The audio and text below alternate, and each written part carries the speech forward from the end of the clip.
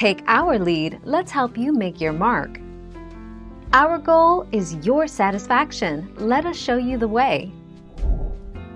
Foods that must be avoided while on antibiotic treatment include grapefruit, foods rich in calcium, and alcohol. Grapefruit contains compounds known as furanocoumarins, which interfere with how the liver and intestines break down the medicine and filter out toxins.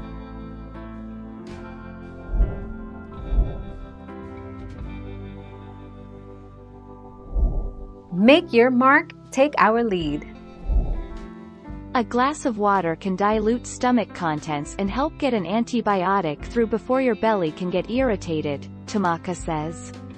While drinking enough water can help prevent nausea from most medications, other drugs need a full glass for proper absorption, he says.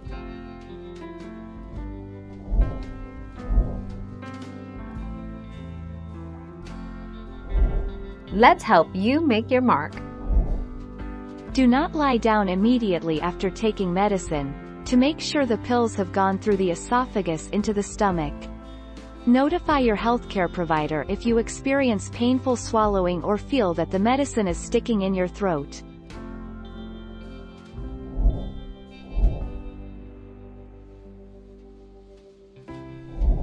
Let's help you make your mark.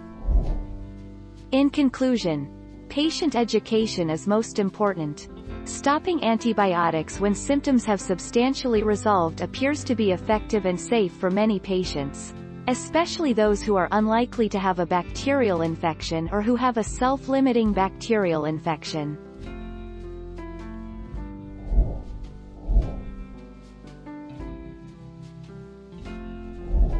Let's help you make your mark.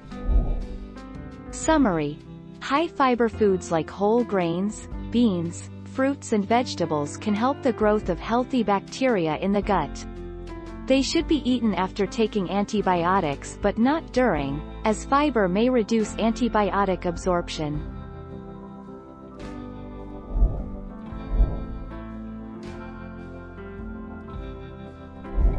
Make your mark, take our lead.